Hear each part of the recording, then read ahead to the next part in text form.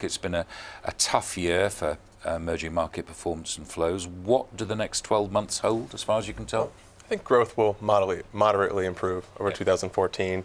I think the biggest thing to look at over next year, the biggest impact on the emerging world will be politics and geopolitics. If you look across most major emerging markets, from India to China, they're either in the process of implementing reforms or in the process of deep structural changes. And the biggest impediment in a lot of cases is the political process.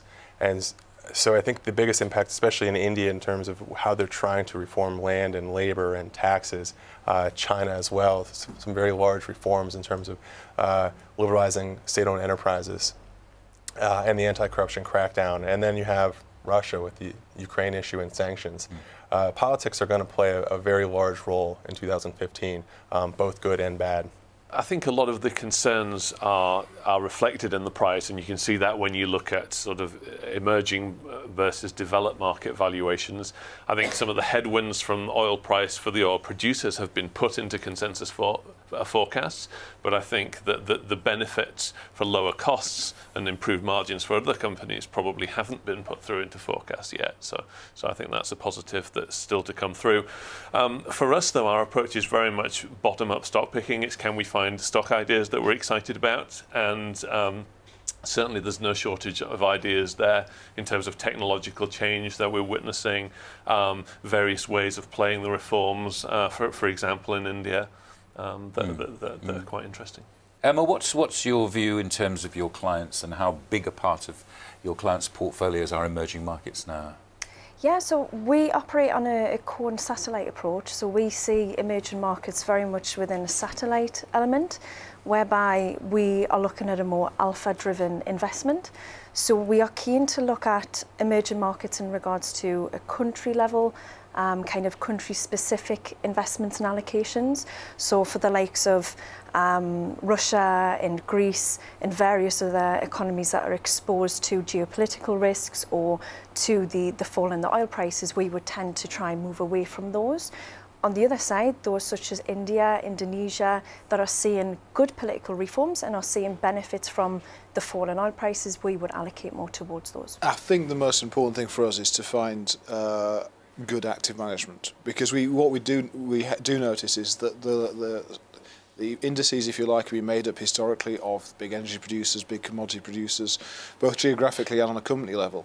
So most important for us is that rather than try and just go into a pot, which will then be allocated to on a money flow basis, we want to find managers who are looking at proper bottom-up opportunities, because that is where the real growth is, whether it is in new technologies, whether it's in the domestic consumer, or whether export opportunities, as the dollar strengthens and there's an American market opening up to producers. It's finding those companies and relying on managers who can do that for us, rather than thinking, here's an X amount into an emerging market pot, because that just isn't going to work, I don't think, in the future. We saw a lot of change last year with governments, which we've already talked about. We've talked about Indonesia, we've talked about India. Both, I think, distinguished themselves by having reform-minded governments actually coming in. This is clearly very important.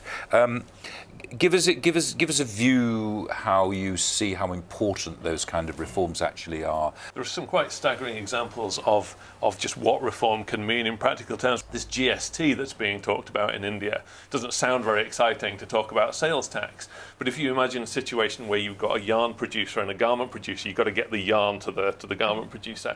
That might take 14 hours to do a journey like that in China. It would take between 55 and 65 hours to do that journey in India, because every state the yarn passes through, you've got to sit in a queue and sign a tax bill around that. So taking out that would be massive for productivity. From a fund manager's perspective, in terms of positioning, do you stay in the more expensive, dependable consumer sectors, or do you feel it's worth taking a chance and rotating into some of the stocks that look particularly cheap in the commodity sectors today? We go where we feel there's mispriced change effectively. So, you know, a company that is very cheap, let's say, but there's nothing changing, and we know why it's cheap, and that's not changing, isn't interesting to us. So just being cheap isn't enough.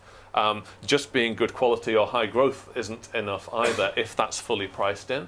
So we're looking across the market in terms of valuations, but we're looking to identify change that the market hasn't spotted yet, which we believe is going to be a key share price driver. So it feels like the gap between the sectors perceived as high quality and those not in GEM is higher than it's ever been and higher than anywhere else in the world. So there has been quite a lot of clustering in the perceived safe havens of a relatively small number of expensive consumer stocks. But I think starting from this valuation gap, then it could be quite a risky approach. There's a lot of good news priced in to a relatively small subset of emerging markets. And you really need a flexible approach to pick up positive change across the spectrum.